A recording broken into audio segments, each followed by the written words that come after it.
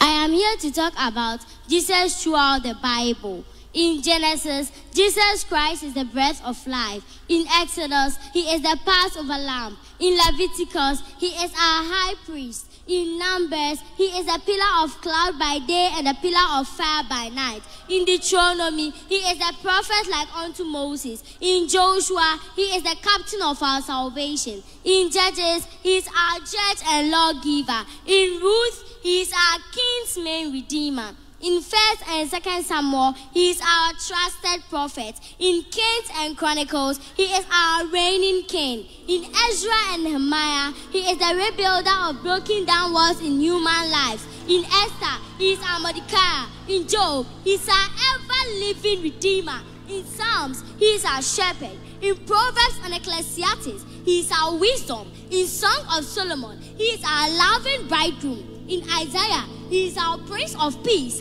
In Jeremiah, he is our righteous branch. In Lamentations, he is our weeping prophet. In Ezekiel, he is a wonderful full-faced man. In Daniel, he is the fourth man in life fairly fairness. In Hosea, he is a faithful husband forever married to the backsliders. In Joel, he is the baptizer of Holy Ghost and fire. In Amos, he is our burden bearer. In Obadiah, he is mighty to save. In Jonah, he is our great foreign missionary. In Micah, he is the messenger of beautiful feet. In Nahum, he is our strength and shield. In Habakkuk, he is God evangelist crying, revive thy words in the midst of the years. In Zephaniah, he is our savior. In Haggai, he is the restorer of God's lost heritage. In Zechariah, he is the found and open up to the house of David for our sins and uncleanness. In Malachi, he is the stone of righteousness rising with healing in his wings.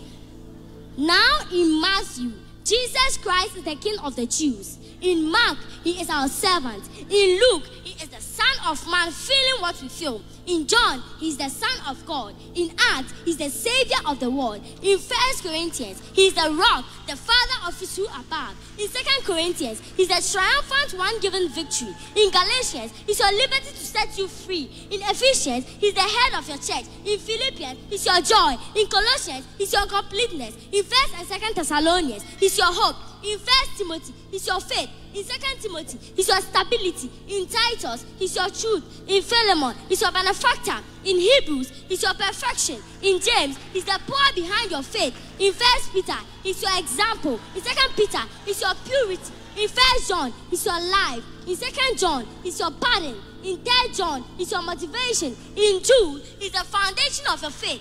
And in Revelation, he's our soon coming king. He's the first and last, the beginning and the end, the keeper of creation and the creator of all. None can be compared unto his name. He is my Lord, your Lord and our soon coming king. He's the architect of the universe and the manager of it all. He always was, he always is, and he always will be. Unmoved, unchanged, undefeated, uncomparable. This is my Lord. His views that brought us healing. He was pierced in his pain.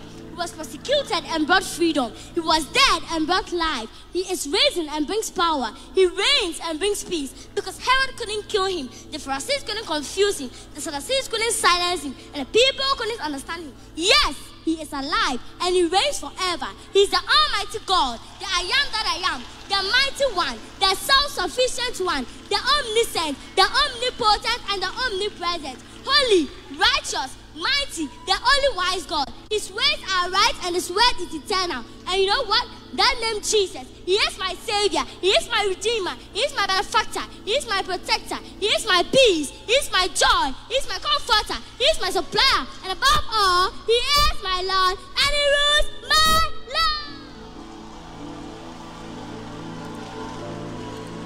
Let's do it unto Jesus.